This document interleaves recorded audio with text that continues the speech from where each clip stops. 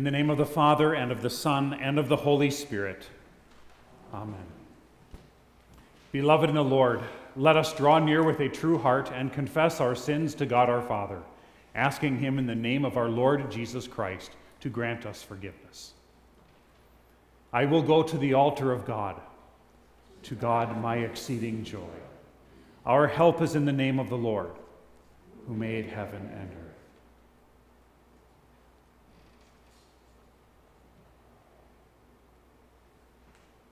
Holy and merciful Father, I confess that I am by nature sinful, and that I have disobeyed you in my thoughts, words, and actions.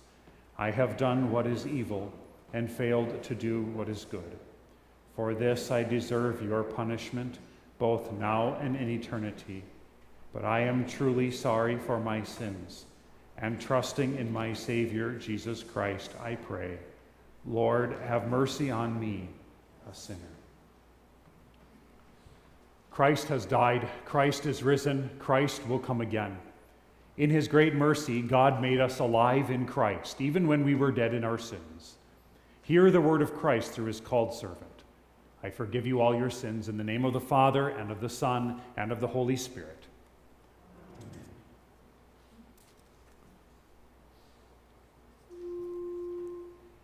Hear, O Lord, when I cry aloud, Alleluia.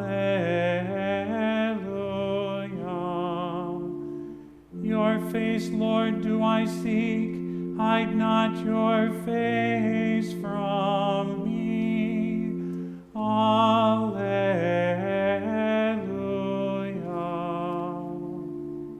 The Lord is my light.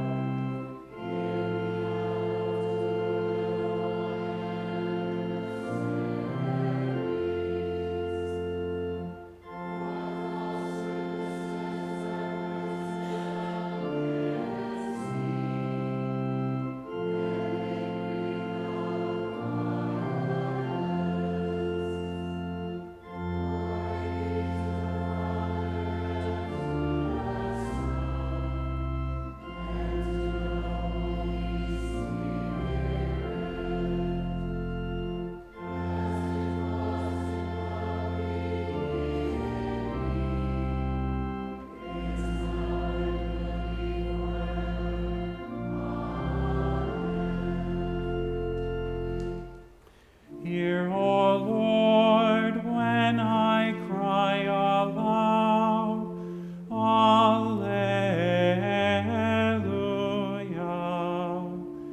Your face, Lord, do I seek, hide not your face from me. Alleluia.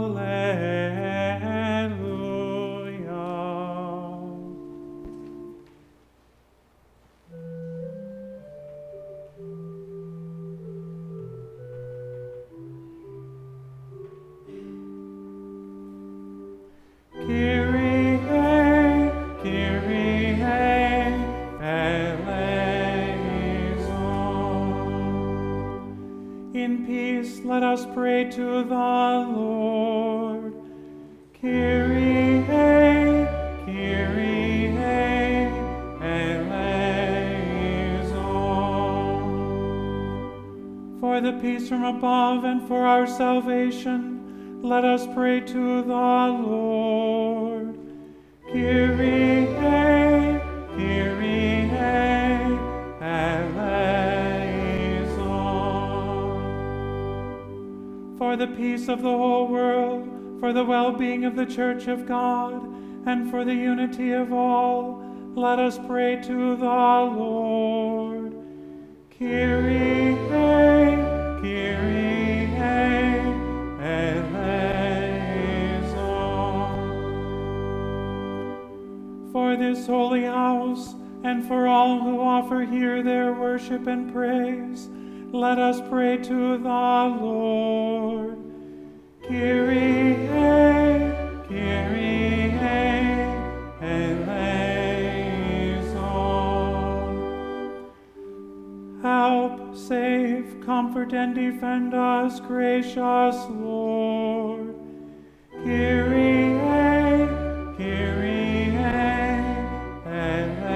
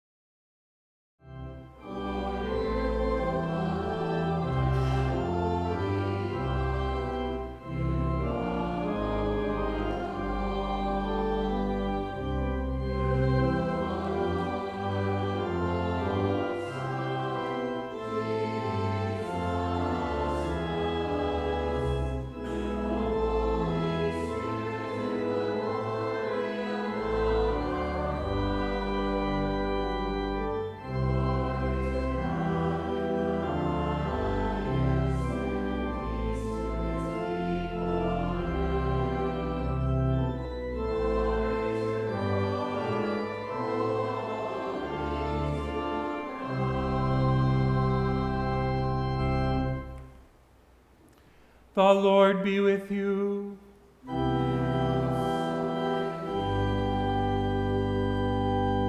Let us pray.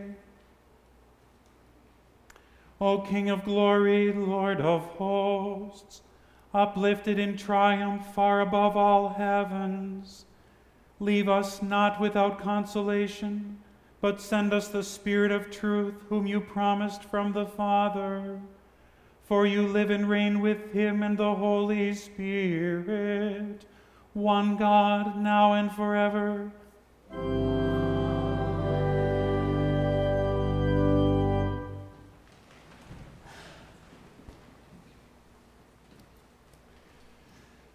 The first lesson for the seventh Sunday of Easter is written in the book of the prophet Ezekiel, chapter 36.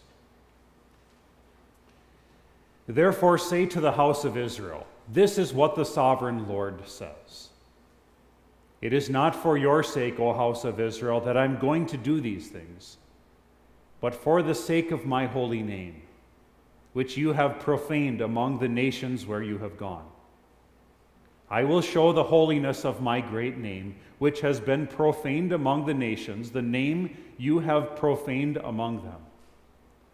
Then the nations will know that I am the Lord, declares the sovereign Lord, when I show myself holy through you before their eyes. For I will take you out of the nations. I will gather you from all the countries and bring you back into your own land. I will sprinkle clean water on you, and you will be clean. I will cleanse you from all your impurities and from all your idols. I will give you a new heart and put a new spirit in you.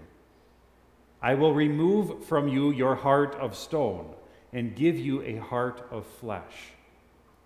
And I will put my spirit in you and move you to follow my decrees and be careful to keep my laws. You will live in the land I gave your forefathers. You will be my people, and I will be your God. This is the word of the Lord. Thanks be to God.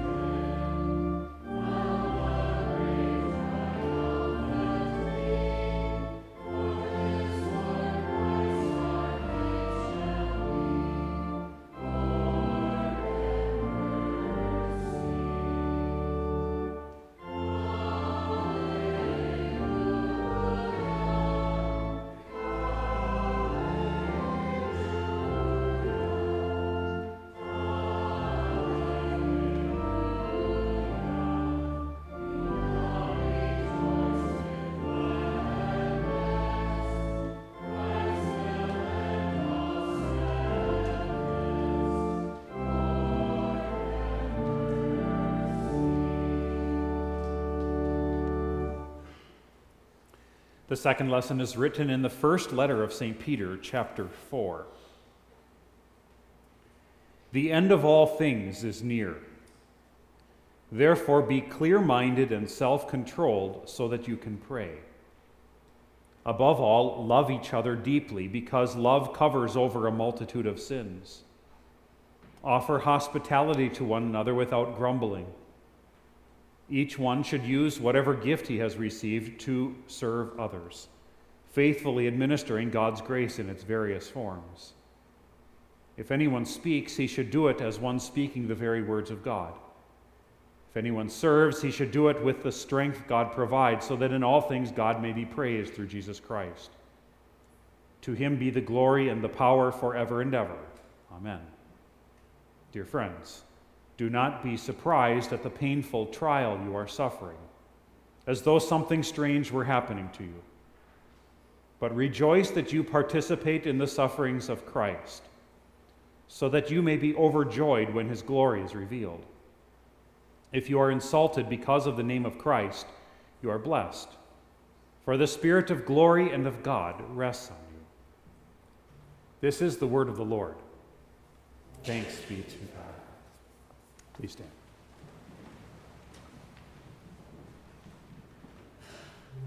Alleluia, alleluia, alleluia.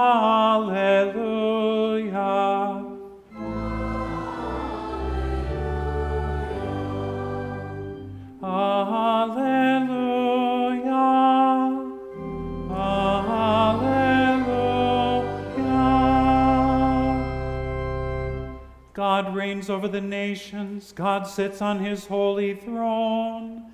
I will not leave you as orphans. I am going away, and I will come to you, and your hearts will rejoice. Alleluia.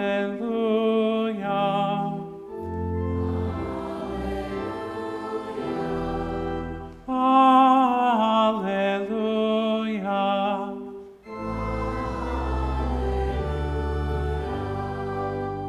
Alleluia, alleluia.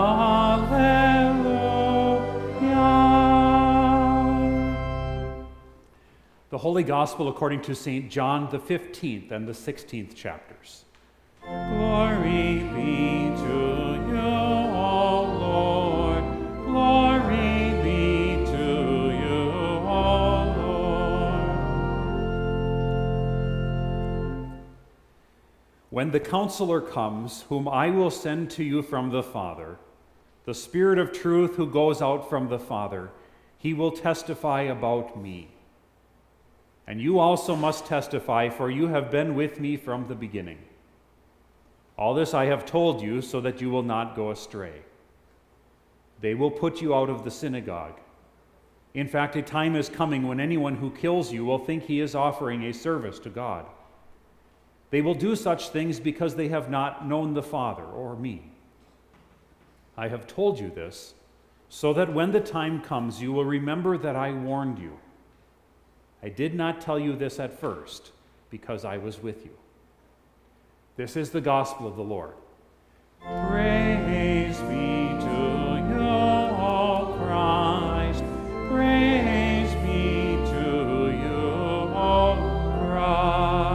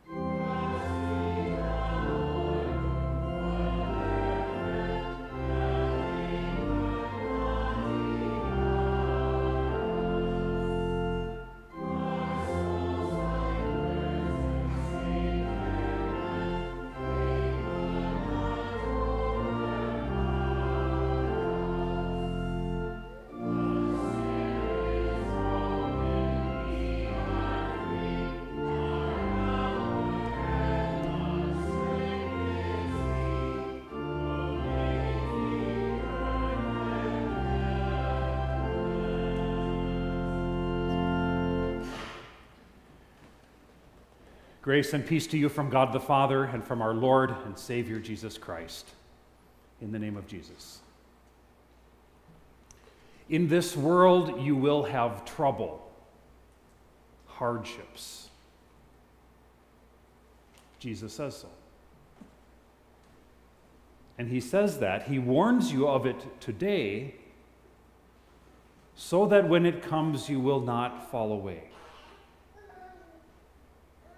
For Jesus knows that the troubles of this world have a tendency to choke out faith. He said that too.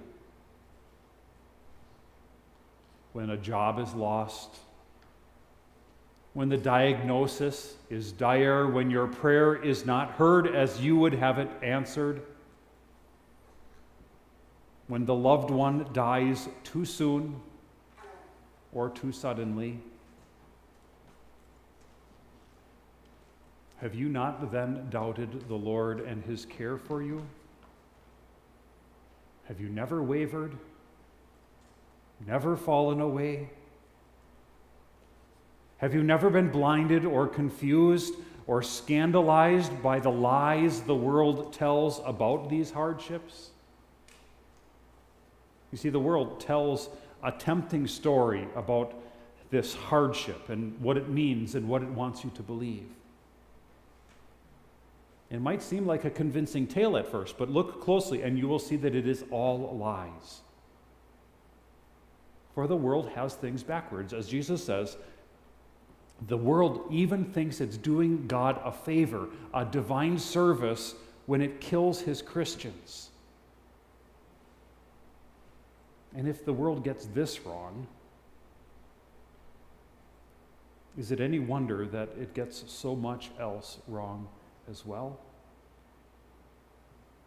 The world would tell you, for example, that your worth is determined by how much you make, rather than by how much you show or the love you are shown. The world, by means of its scriptures, the media, whether it's social or mainstream, tells our young people that rather than the mysterious union of husband and wife for the procreation of children, God's gift of our bodies and sex is really just a toy, something to use as we wish. For instead of seeing our bodies as temples of the Holy Spirit, the world would have us think that we're really nothing more than animals with clothes on. The world tells husbands to abandon wife and children if it suits him. The world tells mothers that they may abandon their children even if they reside in their own womb. And those are just big-ticket items that prove beyond any doubt that the world really is crazy. It's crazy, though, because it's broken down with sin.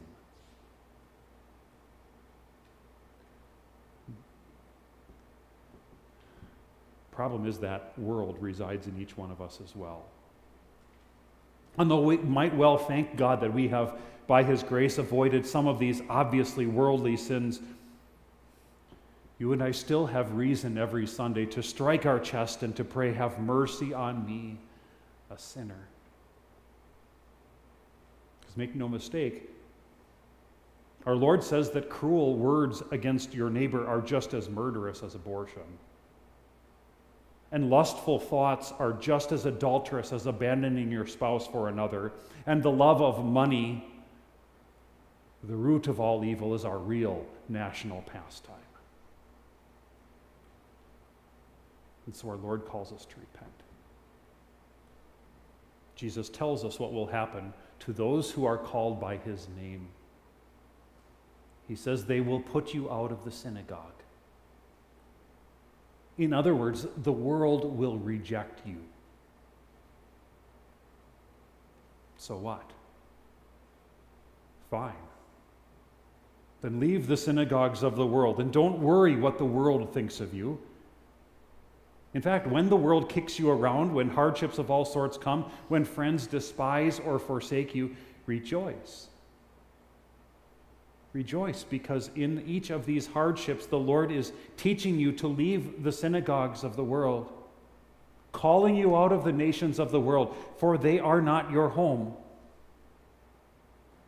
In each of these hardships, the Lord wants to remind you not to get too comfortable here. Your citizenship is in heaven. Your life is hidden with Christ in God. You see, the world will mock you for following a God who goes and gets himself killed on a cross. And the world will think you are nuts for believing that the Almighty God of the universe delights to be called your Father and even counts the very hairs of your head. And yes, the world will even call itself kind and you cruel if you dare to say that salvation is found only in Jesus Christ.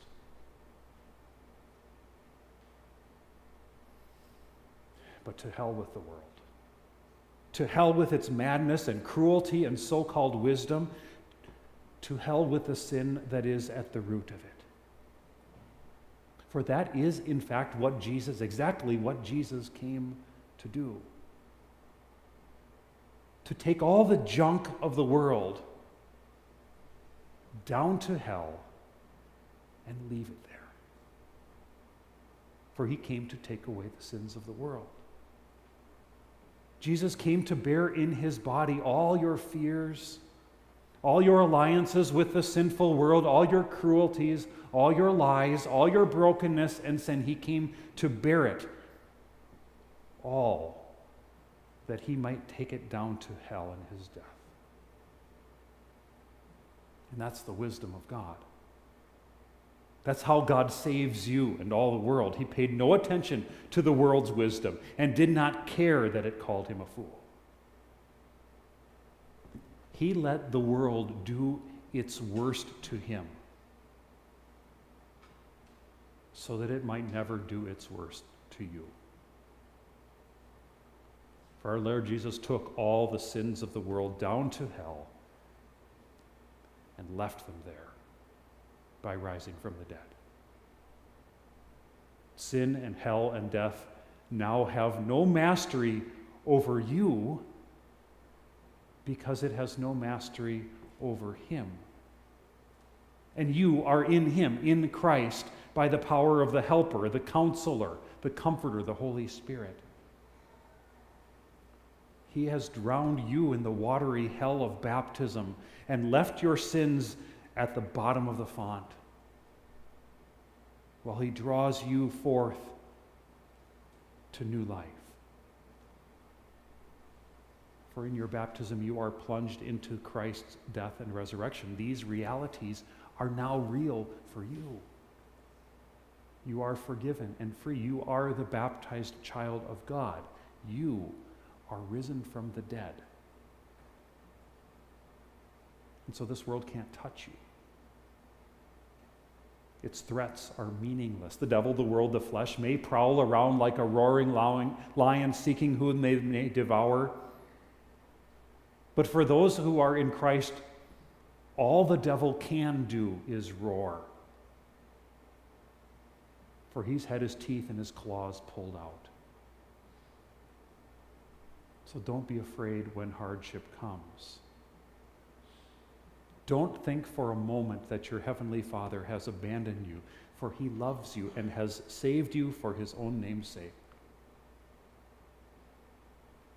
And he has gathered you out of the nations of the world, out of the world's synagogues, to be his holy church, the spotless bride of Christ, washed clean in the waters of baptism, flowing from the spear-pierced side of her husband. He has replaced your stony hearts with a heart of flesh and has breathed into you a new spirit. Though your heart and your flesh are corrupt, he gives you the incorruptible body of Christ for your food and fills you with the blood that the heart of Christ himself pumps. Though your spirit was foul and twisted, he has filled you with his spirit in baptism. And indeed, he breathes his sweet breath of the Spirit over you again and again as you come to receive holy absolution. The Lord always has a gift to give. And you have come to the right place to receive them. For here, in his holy church, the Lord offers to you all that he has, for he offers to you all that he is. The Lord is your strength, your life, and your light. And he's here again to fill you with his forgiveness, mercy, and love. That's what church is for. That's what the divine service is. It is the Lord's service to you. That service to you was performed on the cross. But now, what Jesus did on the cross, his divine service, is delivered to you here as his divine service comes to you personally. As he gives you the very fruits of his cross in his body and blood. This is real reality. And this is where everything is set right and square. And where all the madness and the lies of the world are held at bay. For where Christ, the God-man, is, there is your home. There is your peace, your comfort, your joy in all hardships, your key to eternal life, and your promise of the resurrection. Amen. Please stand. And the peace of God, which surpasses all understanding, will guard your hearts and minds in Christ Jesus. Amen. We join now in confessing the Christian faith using the Nicene Creed. We believe in one God, the Father,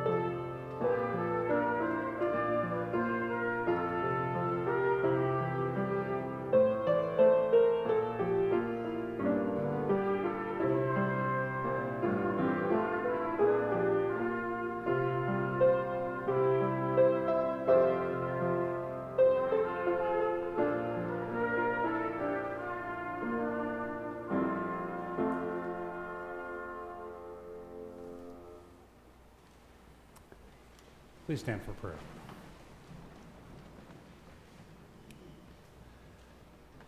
Lord of hosts, your Son, Jesus Christ, our King of glory, now stands with you uplifted in triumph far above the heavens. Leave us not without consolation, but send us always the Spirit of your truth according to his promises. Gracious Lord, strengthen your holy church to bear witness to your Son, to bear persecution, and to live in the confidence that if you are for us, nothing can separate us from you. Strengthen the ministers of your holy church. Send laborers into your harvest and sustain those you have sent. Heavenly Father, preserve and bless all Christian households, that husbands and wives would live in love and service to each other, that fathers and mothers would diligently bring up their children in your fear, and that children would honor their parents and be well equipped for service to their neighbors in this life. Lord, we thank you for the many blessings you have bestowed upon this nation. Grant us a long memory to recall those who gave the full measure of devotion to our country's peace and security. Bring to mind the sacrifices of those who served faithfully until death in the protection of our freedom and in the defense of our land. Compassionate Lord, praising your Son's resurrection from the dead, we draw strength from his ascension before you, where he ever stands for us as our own high priest. Graciously receive our prayers for the sake of Christ's eternal intercession on our behalf. Lord God, since your Son has ascended on high and is seated at the right hand of your majesty, comfort your church. Assure us that as he fills all things, so in his supper he is surely present with us according to his promise for the forgiveness of our sins. Lord God, Heavenly Father, we give you thanks that through your Holy Spirit you have appointed us to bear witness to your dear Son, our Lord Jesus Christ. Since the world cannot endure this testimony and persecutes us in every way, encourage and comfort us. We implore you that we would not be offended by these crosses, but continue steadfast in your testimony and be found always among those who know you and your Son, until we obtain eternal salvation. Through the same Jesus Christ, your Son, our Lord, who lives and reigns with you and the Holy Spirit, one God, now and forever. Amen. The Lord be with you.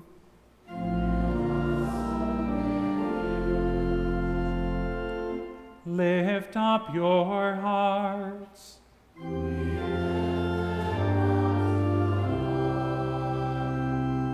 Let us give thanks to the Lord our God.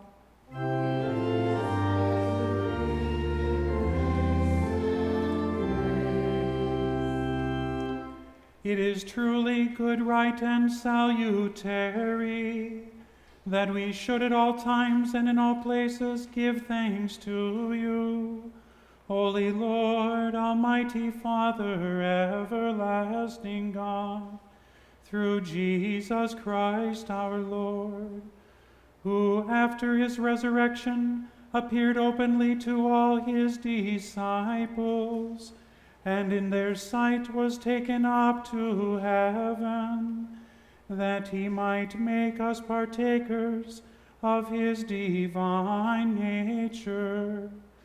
Therefore, with angels and archangels, and with all the company of heaven, we laud and magnify your glorious name, evermore praising you and saying,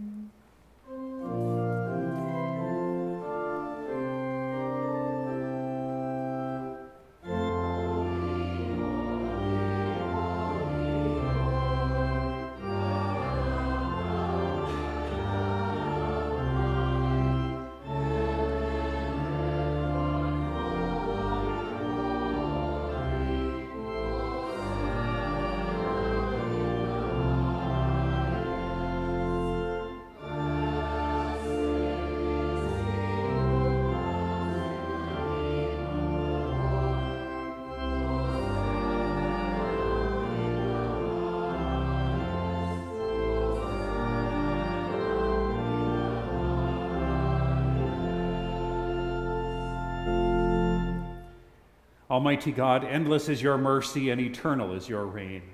Out of love you created us and everything which exists. In mercy, you preserved the church in Noah's day with a flood. In grace, you promised to bless us through Abraham's seed. With patience, you protected that seed through the judges and kings of Israel. In faithfulness, you repeated your promises through the prophets. And when the time had fully come, you sent your Son, born of a woman, born under law, to redeem those under law, with a perfect and sufficient sacrifice, which paid the price for the sins of the entire world.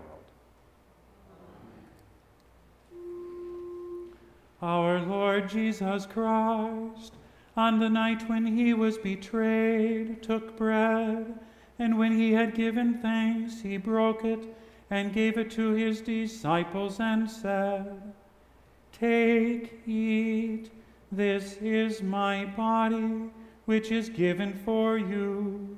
This do in remembrance of me." In the same way also he took the cup after supper, and when he had given thanks, he gave it to them, saying, "Drink of it, all of you. This cup is the New Testament in my blood, which is shed for you for the forgiveness of sins. This do as often as you drink it in remembrance of me." Therefore, gracious Lord, we bow before you in thankfulness for your many and varied gifts, for Christ's redemptive death, his victorious resurrection, his ascension promises, and his powerful reign at your right hand. Bolstered by your endless grace and Pentecost Spirit, we eagerly await his glorious return. Taught by our Lord and trusting his promises, we are bold to pray. Our Father, who art in heaven, hallowed be thy name. Thy kingdom come, thy will be done on earth as it is in heaven. Give us this day our daily bread, and forgive us our trespasses, as we forgive those who trespass against us. And lead us not into temptation, but deliver us from evil. For thine is the kingdom, and the power, and the glory, forever and ever. The peace of the Lord be with you always.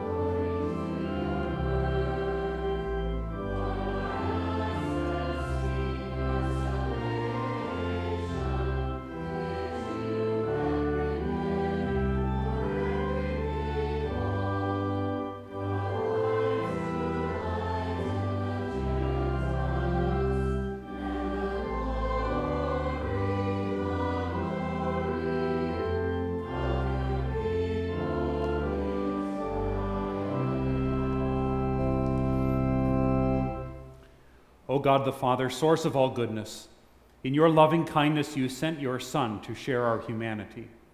We thank you that through him you have given us pardon and peace in this sacrament. We also pray that you will not forsake us, but will rule our hearts and minds by your Holy Spirit, so that we willingly serve you day after day. Through Jesus Christ our Lord, who lives and reigns with you and the Holy Spirit, one God, now and forever.